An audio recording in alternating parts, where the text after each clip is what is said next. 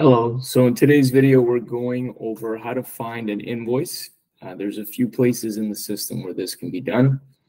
The most basic would be to start in View Customer Information, pull up the customer that you're looking for, which is our ABC Construction. From here, we can click on View Invoices. We can look for current invoices that are in batch, historical invoices, or all invoices. From here, we can also search for additional invoice information.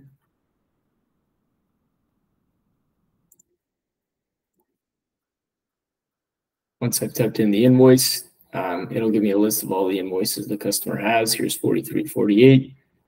I can view the header, any details, and totals with services as well.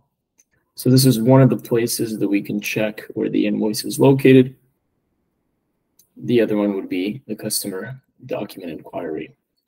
Again, pulling up ABC Construction, choosing if I want historic or current invoices.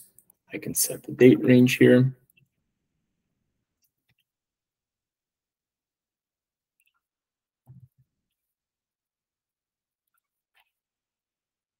And then I can type in the document number if I want.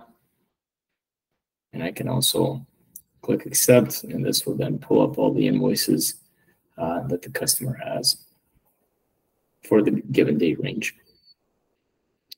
So here are the contracts, invoices, etc. And if I wanted to do just a specific invoice, I can search for that one invoice that I was looking for earlier. Okay, and finally, the last place we can go into is miscellaneous invoices. If we have an invoice that we'd like to change, we can come in here, click on the change button, pull up current invoices. It'll give us a list of all the invoices that we have.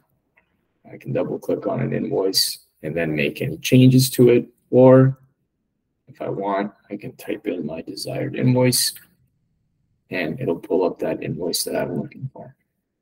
So there you have it, 3 different places in the system where you can find invoices.